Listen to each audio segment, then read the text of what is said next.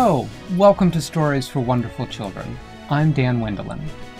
I have good news and bad news about today's story. The good news is that we're approaching the grand finale of this series of stories about Winella assembling the components of a wand to rescue Fairyland.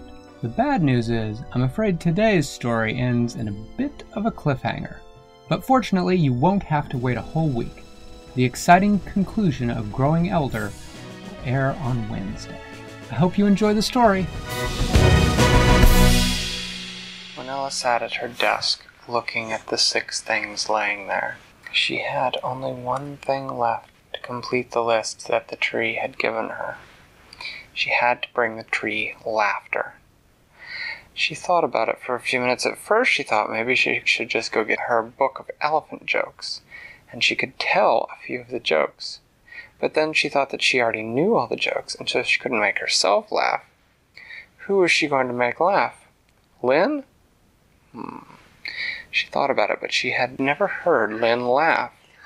She needed someone she was absolutely sure she could trust.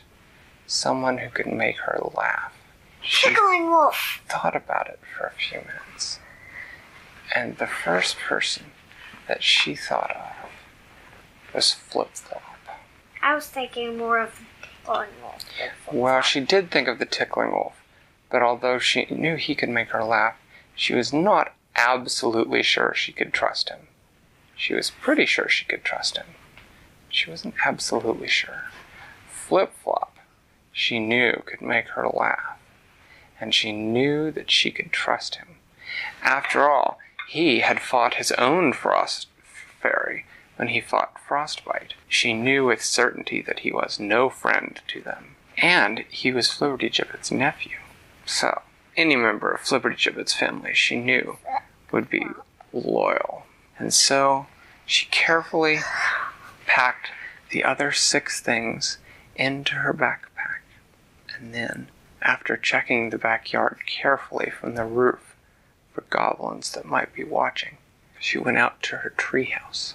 There, just as a precaution, she got the 2 mushrooms that she and Joey had taken from the goblins when they had gone to Candyland. And she put those in her backpack as well. When you weren't using them, they shrank down to be just little mushrooms about the size of your fist. And then she got onto the Cat's Paw Highway and turned around 3 times saying, Cat's Paw Highway, Cat's Paw Highway, Cat's Paw Highway. Take me where I want to go. And then she went very fast. Now, she was going all the way to the Elysium in the South Pole. And so even though she was going very fast, it seemed to take a few minutes to get there. You mean she's walking there? She was not walking there. She was taking the Cat's Paw Highway there.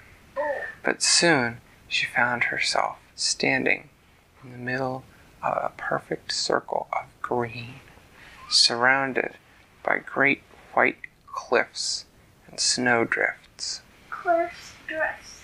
I just made a rhyme. Cliffs. Yes. That rhymes too. She stepped down off the Cat's Paw Highway.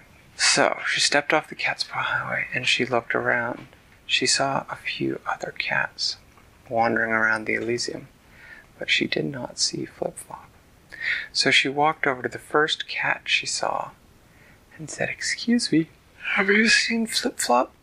And the cat said, "It's that time of day when he always walks the perimeter of the Elysium to check and make sure that all is well.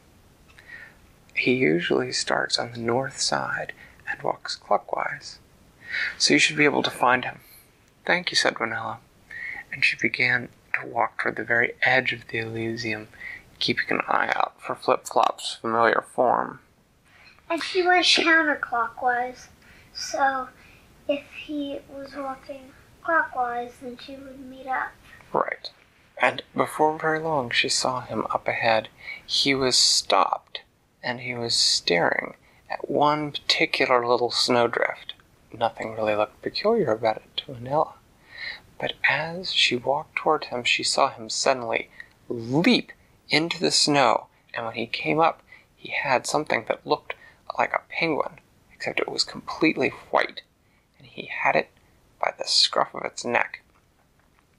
He quickly jogged over to a pool of water in the Elysium and dropped the white creature in, where it dissolved in a puff of snow. "Wow," said Winella. Flip-Flop looked up. "Winella," he said, "how nice to see you." "What was that?" said Winella. A penguin. "A Penguin," said Flip-Flop. "What are they?" said Winella. "They are fairy creatures that serve Frostbite, the frost fairy who's always making trouble around here. This one must have been sent to spy." "Oh," said Winella. "Okay, well, I've come to tell you something." "What is it?" said Flip-Flop. "Well," said Winella, "I need somebody to make me laugh." "Well, sure," said Flip-Flop. "Let me think. Why are elephants big, gray, and wrinkly?" "Flip-Flop," said Winella, "I told you that joke." "Oh," he said, "you're right. You did." He said, "Well, let me think for a second. What do you call a cow after it's had its calf?" "Not right now," said Winella. "I need you to make me laugh later." "Later," said Flip-Flop. "What's going on?" "Well," said Winella. She looked around carefully. She didn't see anyone else around. She said, "Can you keep a secret?" "Of course I can," said Flip-Flop. "Is it a funny secret?" "Not really," said Winella. And then she whispered to him.